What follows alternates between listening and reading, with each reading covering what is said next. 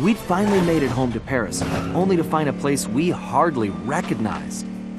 It was obvious Le Paradox was now in control, since his face covered the city like a bad rash. The only positive was that Bentley was able to dig up a lot of dirt, including the fact that Le Paradox was from a family of thieves himself.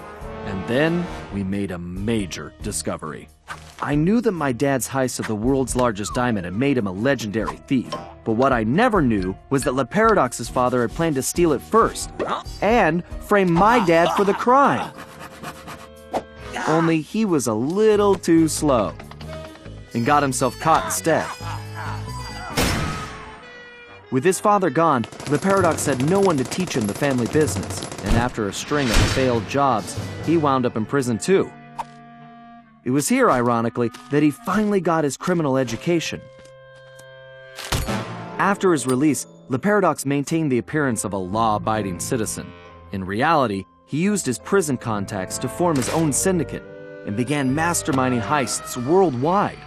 These days, he traveled the globe as a billionaire art collector, while his real business was the trafficking of priceless stolen treasures. Clearly, he blamed the Coopers for his family's past misfortunes, and his plan was to wipe us out completely.